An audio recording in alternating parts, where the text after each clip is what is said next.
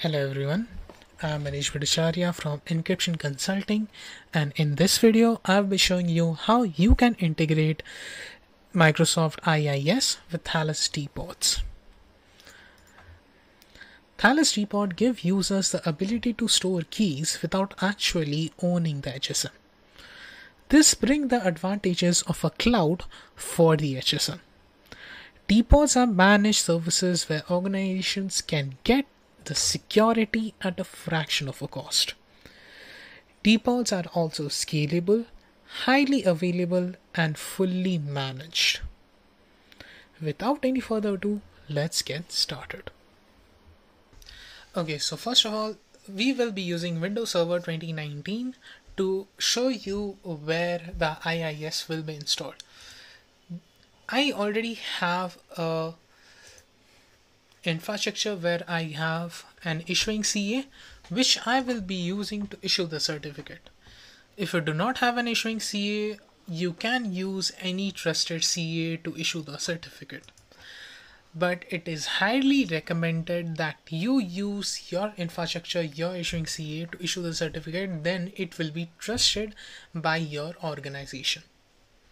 So I'll be using a demo box which is connected to my PKI for this demo. But firstly, we will be using the DPod to create a service. If you want to use DPod, you can just search Thales DPod, and this will let you experience a free trial where you can know if DPod is perfect for you or not. For 99% of the use case, it should be good for you. So you can sign up for a free trial over here. After you log in, you will see a web page like this. You can go to your service and then add a new service. We will be using Luna Cloud HSM for this. So I will just click on Try Service and then give a service name. So IIS Demo.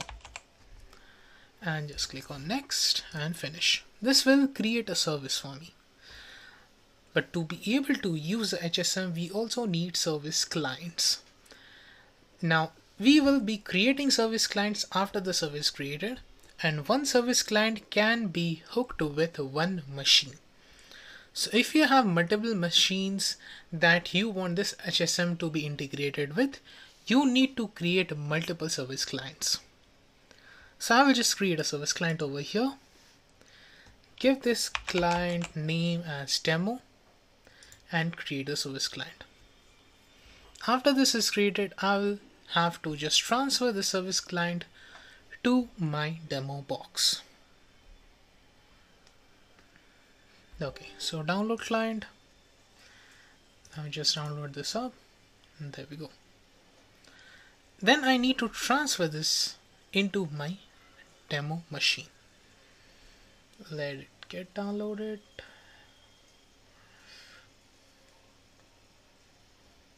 Okay, I'll just copy this up, go to my demo box,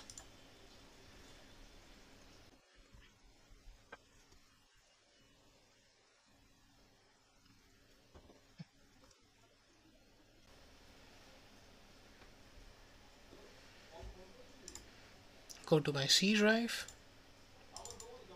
create a folder called Luna, and just paste the service demo service client over here. Then extract these files in this folder only, and then also extract the CVC client.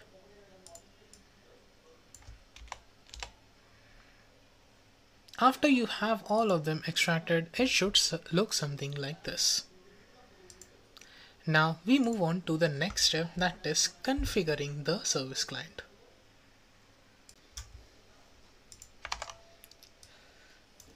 To configure the Luna CM, we'll open a PowerShell and navigate to the folder where you installed Luna.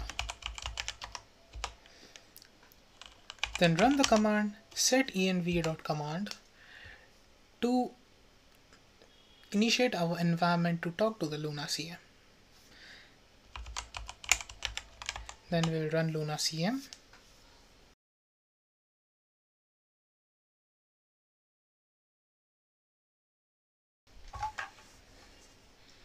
Now Luna CM will return something like this. Notice that here it mentions slot ID 3. So we will be using this slot to configure our Luna CM and partitions. So to use the slot, just say slot set dash slot 3. So this will initialize the active slot, that is the slot 3 that we will be using.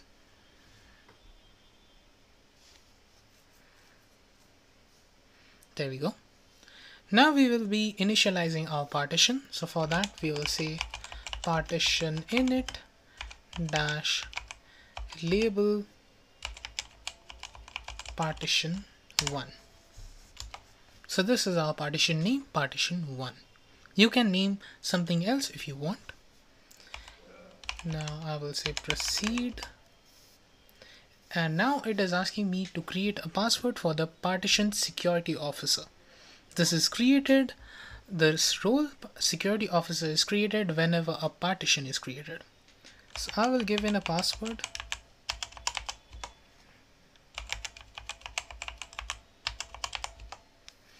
Domain name.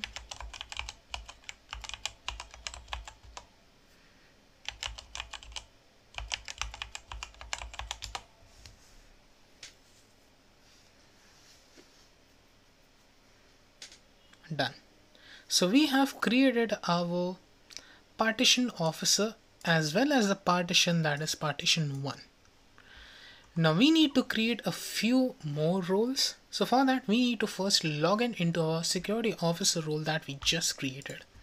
So we can just say role login dash name partition security officer. Provide the password that you just provided over here.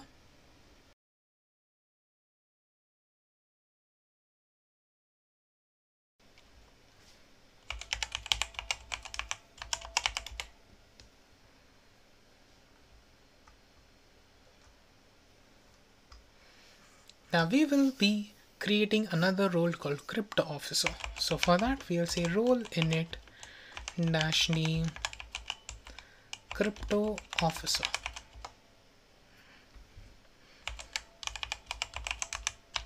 So this is the password for crypto officer. Cool.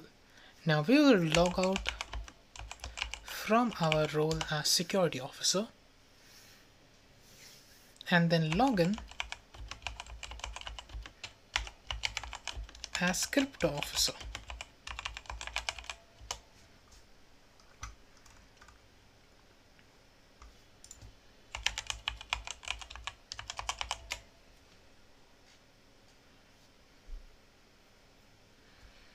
Now after logging in, we need to change the password for crypto officer. If you don't do that, you can't create keys or certificates and so on. So it is really an important step to do this. So change password dash name crypto officer.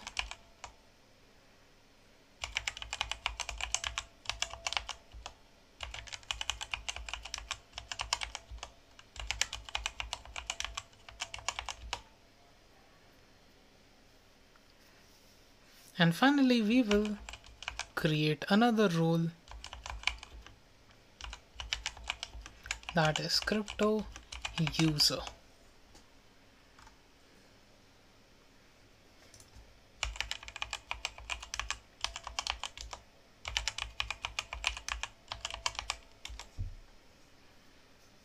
Now after all of this, our HSM is finally configured and it can create keys and certificates. Now to be able to use our HSM with Windows, we need to do a few more changes. First is you need to copy this safenet key ksp.dll file from here to your Windows System 32. For me, it provides a dialog box when I try to paste it. because it already exists. Now we'll go back to our Luna folder inside KSP and run this ksp.config. Now since I'm an administrator, it runs as administrator. If you're not, you can specify it to run as administrator. Go inside register or view security libraries, browse to your Luna folder and select cryptokey.dll file, open and then register. Then we'll going to register HSM slots and register 2 slots in your HSM.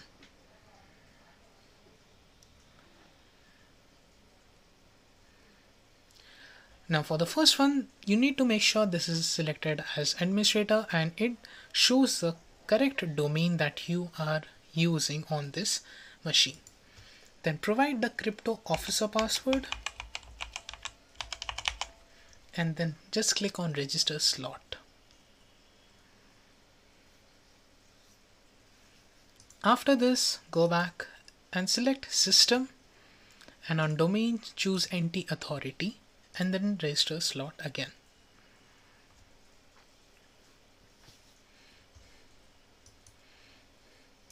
Now this concludes the configuring of HSM. Next we need to install our IIS server. So we can go to our server manager,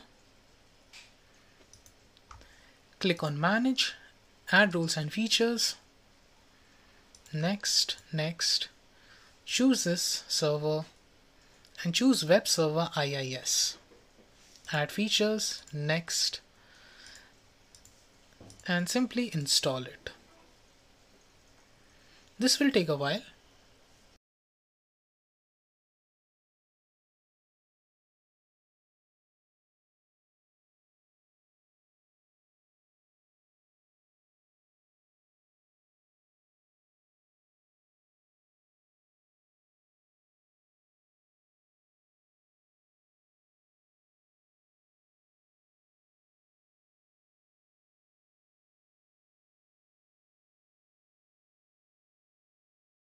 Now we can close this up and move on to the next step, that is creating a certificate for the IIS server. So for this we'll open up a notepad.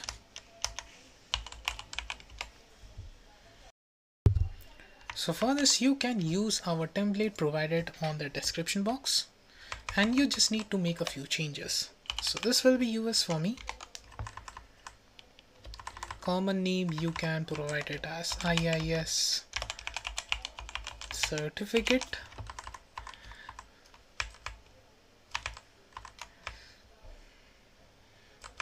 Company name will be EC. Object will be dev. Dallas and Texas. You can change the hashing algorithm, key length and so on. But make sure the provider name is SafeNet Key Storage Provider or the KSP that we configured previously. You can store this as request.inf file on C drive.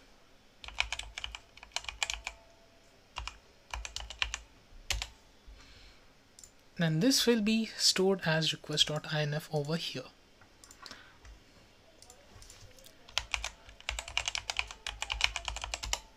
Next we'll use PowerShell and go to this location. Here we can see the request.inf file that we just created. So to create a CSR from this, we will be using cert req -new request.inf and we will be generating the request into request.req.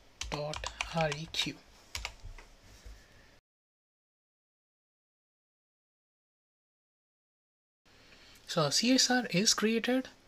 If you want to check it out, you can use certutil request.req and this will provide you the details of the CSR that has been created.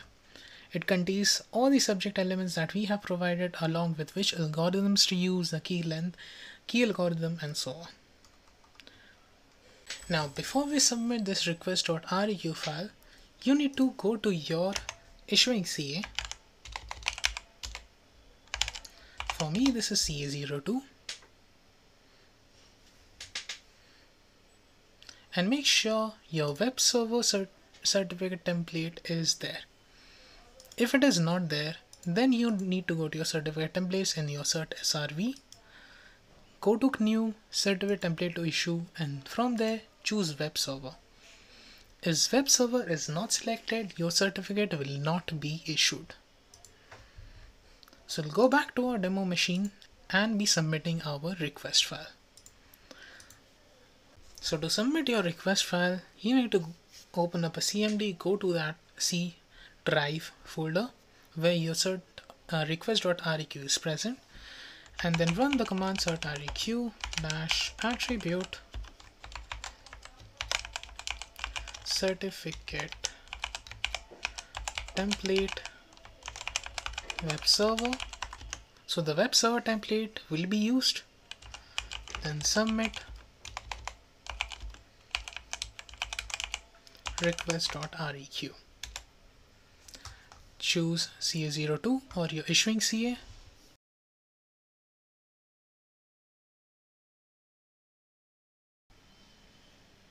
So after your request went through, it will ask you where to save the certificate.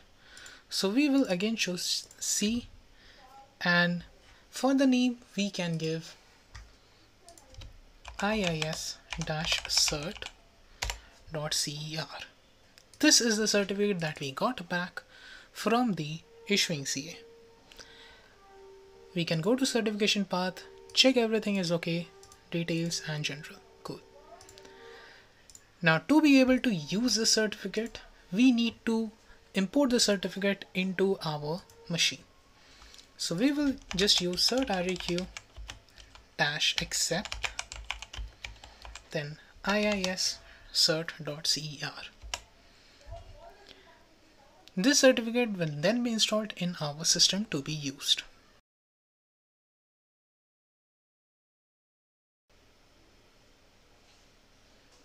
Cool. Our certificate is now installed. Now we will be using IIS to bind this certificate with our HTTPS.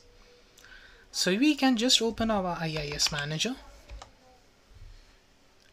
go to our website, which is this default website that we are using, and then just go to bindings. We can add our binding. We can leave this to unassigned.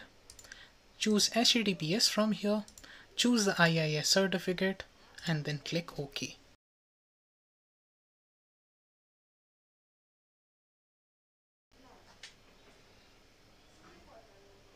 Awesome. Now our binding has been done. We can close this up, open the browser wish443, or you can just click over here, and this will see not secure and so on. But if we check out our certificate, it is the exact certificate that we obtained. This is the certificate that you got from your Thales Luna.